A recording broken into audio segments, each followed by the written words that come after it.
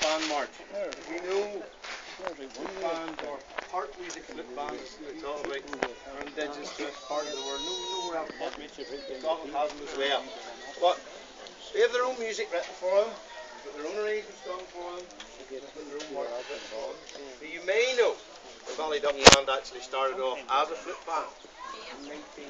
1894. I can assure you I was not around at that time. So the band's going over 100 years as a band. We changed the brass in 1952 and we've been as a brass band ever since.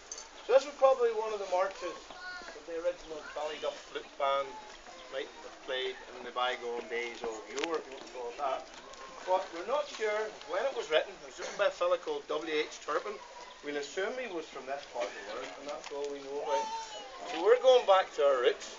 We're going to have the boyos doing their fancy bit. I think you've enjoyed them this afternoon, to be right.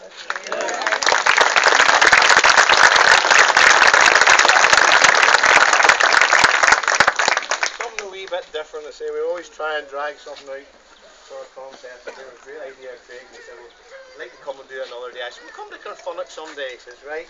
So we'll come today and hopefully you've enjoyed it. So this is originally a flute band march, done again for the brass, featuring our two others. There's four, well, we'll call them percussionists. There's five of them today. We've got Rick and Patrick's hiding in there, Gary, Craig, Craig's dad, would you believe, in the big drum, and Don John on the cymbal. Need the cymbals, John, that right? Can't do something with march without cymbals. Here we go with Galanthia. Galanthia.